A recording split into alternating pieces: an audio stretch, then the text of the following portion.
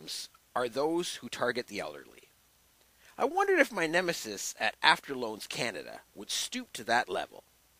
When I called him last time as the easily triggered and unmedicated John Tasker, the scammer knew it was hopeless. But how would this scam work against a sweet old grandfather? Would my buddy at After Loans Canada even answer my call? Well, I decided to give it a try.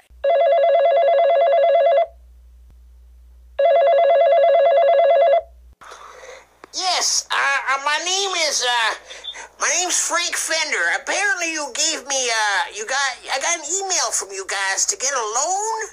Yeah, what's your name, ma'am?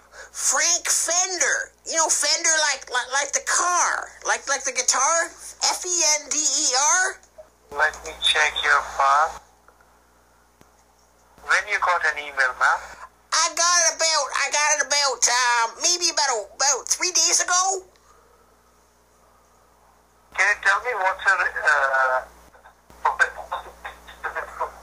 What? What'd you say? What's that you say?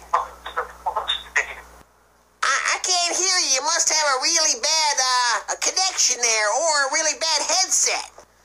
What are you saying? Yeah, I can't really hear you, my friend. Who? What? Okay. Yeah. You gotta speak up. I can't hear you.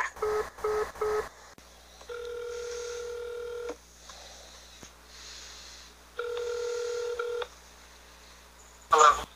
Hello, it's Frank Fender again. Why'd you hang up on me? I never hang up. Yeah, well, apparently you did, because it came up as beep, beep, beep, beep, beep, beep, beep. What's going on here? I mean, you're going to give me a heart attack there. What's going on? Where's my loan? Hey? What's your name? My name's Frank Fender.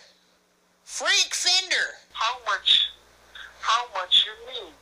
I need about $5,000, because I got to take Granny Gussie out, because she says I'm a cheap guy. She says I'm cheap. You're dealing with? What? What bank? Which? Yeah. Yeah, I deal with the bank of CIBC. How old is your account? When you opened it, ABC? Oh, probably 1966, I'd say. That's how old it is. Can you verify me your account number? Why would I want to verify my account number? You could get into my account. You know, you take advantage of these old folks like me. What do you mean by that, man? Well, because I'm an old person, and I really don't know much about computers or anything like that. And you know what could happen? You could get into my account. You know, if I gave it to you over the line. Well, you don't trust me, then we can't proceed further. Sorry. Well, I do trust you. I guess I trust you. Maybe I do, maybe I don't. Maybe you talk to my grandson. My grandson, John Tasker, you remember him? Hey, Grandpa, what's going on here? What are they doing? Are they taking advantage of you? No, that's just my grandson. That's my grandson, John, you know? Hello? Okay. Okay. Right. Can you proceed further with me? Yeah. Okay. I want $5,000, because I want to take out Granny Gussie, because she says I'm cheap. Yeah. Are you ready? Yeah? Right. Okay, provide me your account number. I ain't gonna provide you my account number, because this is not a real loan place, is it? Is it? Okay. Yeah, you know it's not a real loan place. Yeah, and you already talked to my friend John Tasker, didn't ya? Yeah. Yeah. I don't remember. Yeah. Well, you know, like the song, you gotta know when to hold 'em, know when to fold 'em, know when to walk away, and know when to run. And that's the thing, like Kenny Rogers. Can you shut your mouth? I Yeah. love you. Can you shut your mouth? Oh, I can shut my mouth anytime, but you know, us old folks, you know, we really know things. It really hurts the ears. It really hurts. Oh, Your chant is very tough to hear. okay. Well, you know what? Irritating voice. Okay. A lot of irritating voice. Yeah, well, you can learn a lot from us old folks, that's for sure.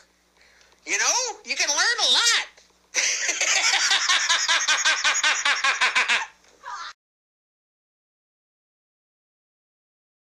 It goes on that town. It goes on that town. It goes on that town. It goes on that town. It goes on that town.